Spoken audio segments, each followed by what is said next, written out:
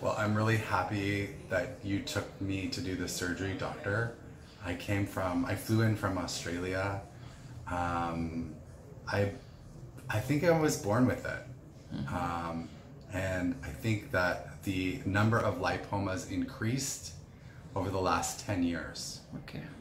So I would say now I have about 300 lipoma, and I think it was an excellent decision to do a surgery to remove 150 to 200 lipoma at once. And I think the challenges of lipomas aren't just physical. I think it is psychological, and I also think that the benefits of having them removed can improve your ability to have intimate relationships, and it affects a great part of your life. So I just really needed them removed. Okay. So you tried any medication for this? Yes, and I did a lot of research. I'm like 48 years of age, so I tried everything, diets.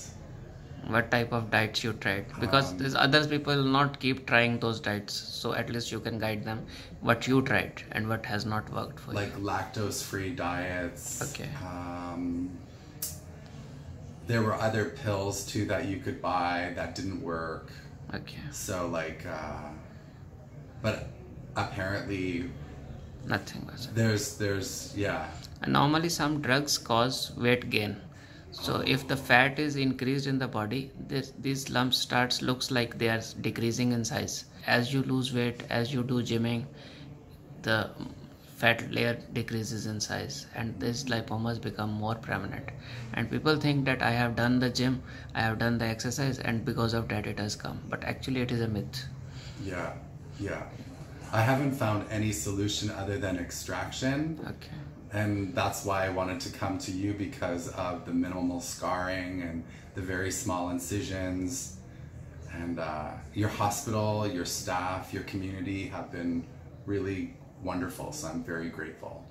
Thank you. And no stitches. No stitches. No stitches, yeah. Yeah. Okay. Good. Fine.